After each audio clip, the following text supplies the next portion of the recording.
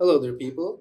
Today I'm going to be showing you the features of our HRM in an elaborate manner so that it's easier for you to understand what the features exactly do and what their purpose is. So without further ado, let's dive right into it. So first of all, we have the dashboard of our HRM system. So in the dashboard, you can see the overview of the entire backend system where you are able to view statistics such as the total number of employees, total number of clients, total expenses, total deposits, projects, and etc. And upon scrolling down, you will be able to view a more analytical representation of topics such as revenue, payroll, attendance, meetings, and in the form of graph charts, pie charts, and tables. And moving on, here is the subscription panel where you will be able to see the package that you are subscribed to. And as you can see currently in this subdomain, it's subscribed to the basic plan.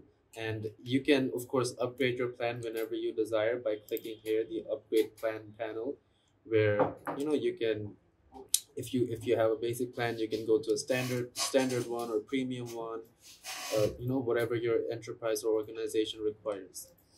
So moving on, let's go to the HR panel where we have these three features or options such as designations, departments, and roles. So let's start off with designations. So in the designations section, you can create new designations for your company as well as manage and edit relevant information such as the designation title and status.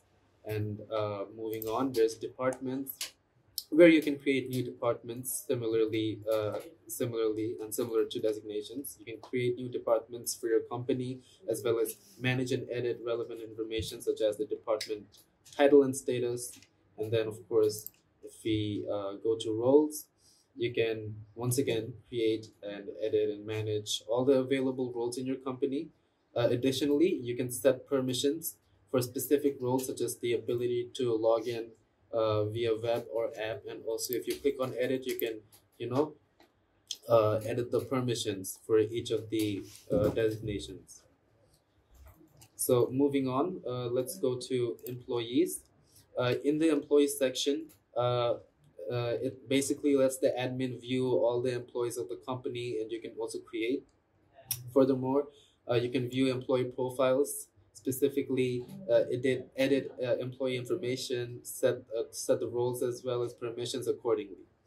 Additionally, the password reset mail feature generates a new 8-digit password for employees to log in. And you will find this option here, the password reset mail. So if in case you don't want to generate a password for employees, you can do it this way, a new 8-digit password. So moving on, let's go to leaves.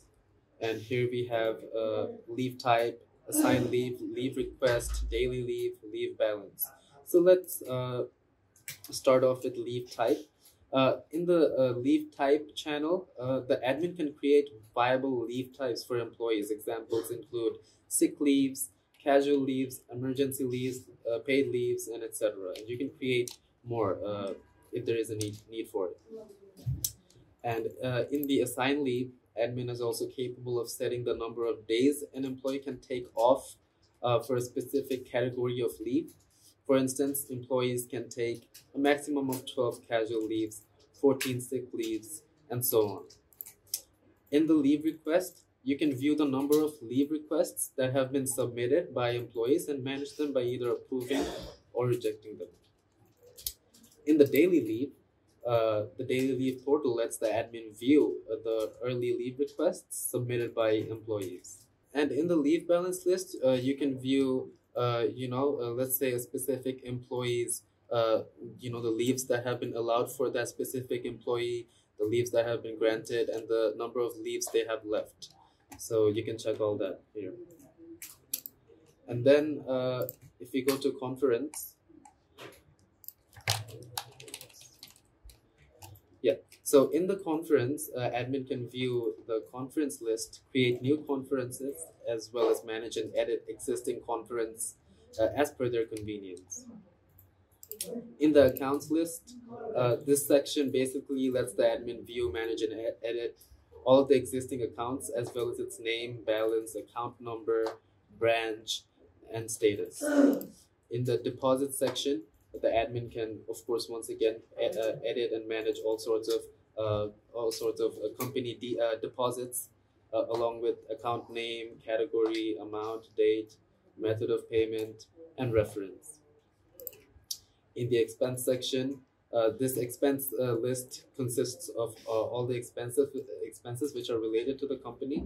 The admin can view and edit these expenses according to their need. Examples of such expenses may include employee salary, utilities, rent, insurance, capital expenditure, office supplies, and more. Under transaction history, the admin can view all the transactions made by the company through the help of this channel. And last but not least, under account settings, you will notice that there's three options under account settings: deposit category, expense category, and payment method.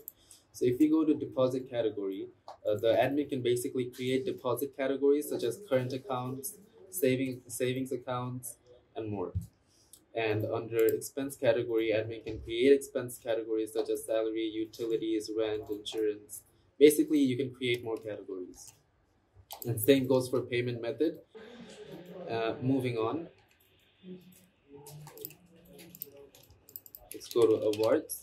So in the awards section, it basically consists of the list of employees who have excelled at work.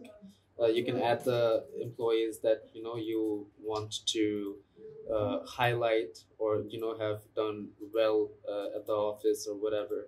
You can add those employees here. The admin can create award types as well as add the deserving employees to the list. And then moving on, we go to travels. And of course, in travels, you can add travel type. In the type section, you can create travel types by setting the name and status for it. For example, travel is vacation, business travel, and more. Furthermore, you can also view the viable travel types under travel list. The viable travel types will show here, and you can see them. Moving on, let's go to performance.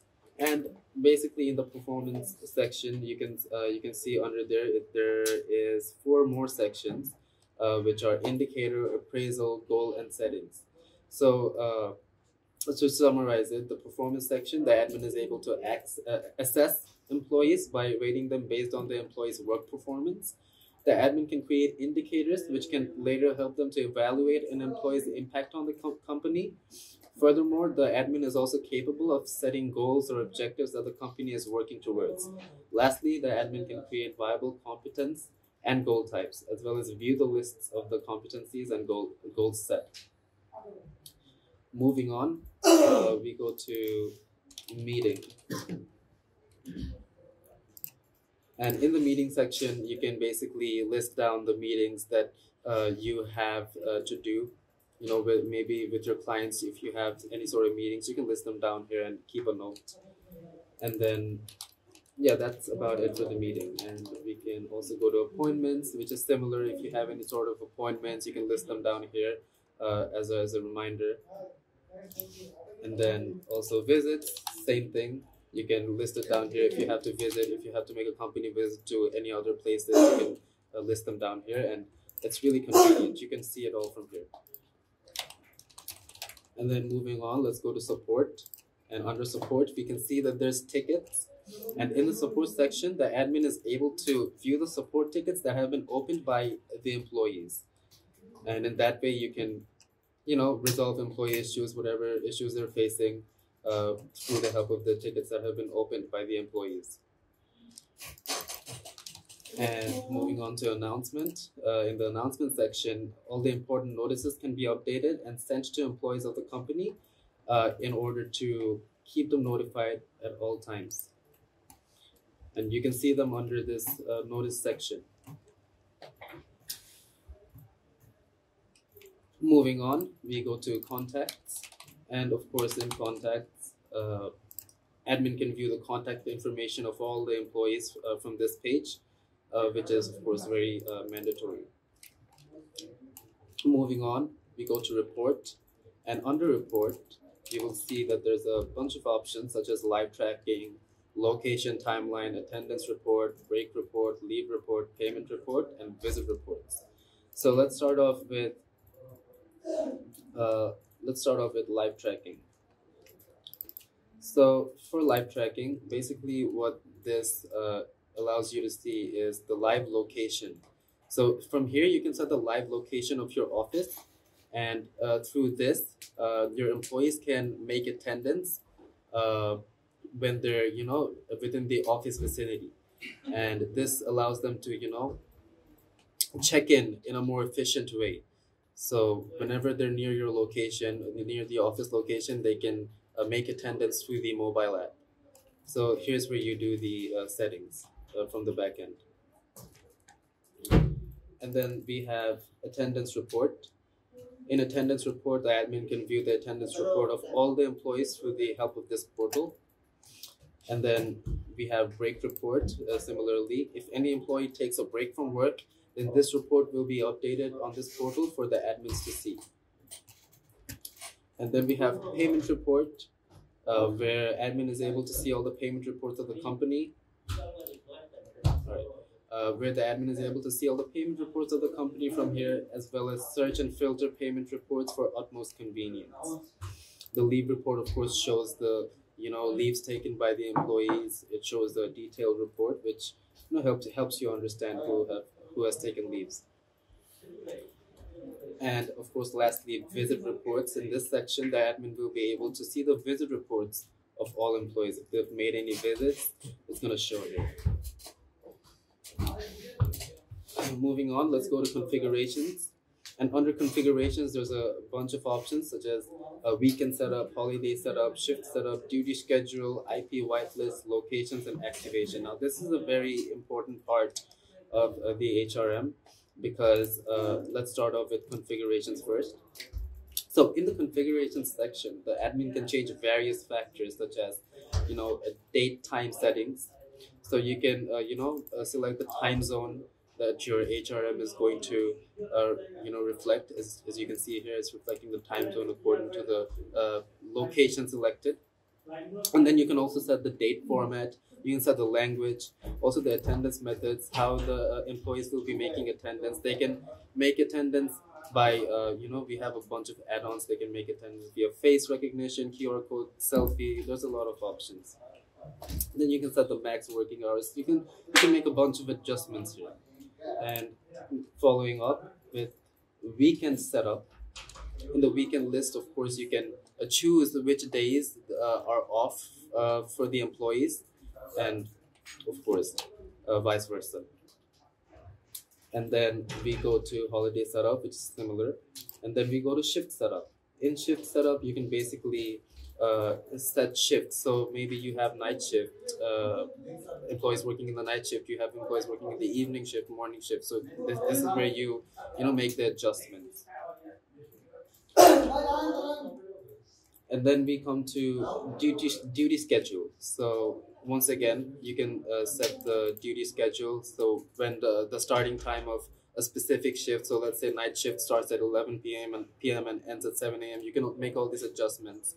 You can make the adjustments to consider time. You can edit the status and all that. And then we come to IP whitelist. So IP whitelist is basically where the admin can set a specific IP through which the employees will be able to give attendance. So let's see, we have this add-on, which is an IP-based attendance add-on. So this is where you select the IP, add the IP through which the employees can make the IP-based attendance. Moving on, there's locations, and admin can set a specific area within which the employees will be able to give attendance. So there's going to be a radius within which once the employee enters within that radius, they will be able to check in. And then we have activation. So the activation section allows the admin to change the time format, enable and disable location binding, IP address based binding, multiple check-in and multiple checkout, live tracking and leave assign. And yeah, you can also assign leaves based on user wise or department wise. So if you want to uh, assign leave for a specific employee, you go for user wise. If you want to assign leave for a whole department, you can go with a department wise leave assign. So you can make all these adjustments from here. Lastly, we come to settings, and basically the general settings. Uh, in quite literal terms, the admin can adjust the general settings of the company, such as the company name, background, light logo, dark logo, company icon, email settings, storage settings, database backup settings. Everything can be done from the general settings section. And then the app settings. Basically, the admin can change the app menu icon from here. So whatever changes you make here is going to be reflected in the mobile app for the icons. And then we come to currency, of course, which is quite self-explanatory. You can see the currency list over here. You can add currencies and it will show you. Same with language. You can add the language, and whatever language you add here, you can change to that language so that the HRM system can reflect that language. So yeah, that's about it. Hope you guys understood, and if you guys have any queries or concerns, you can of course reach out to us and we will assist you accordingly. Thank you so much.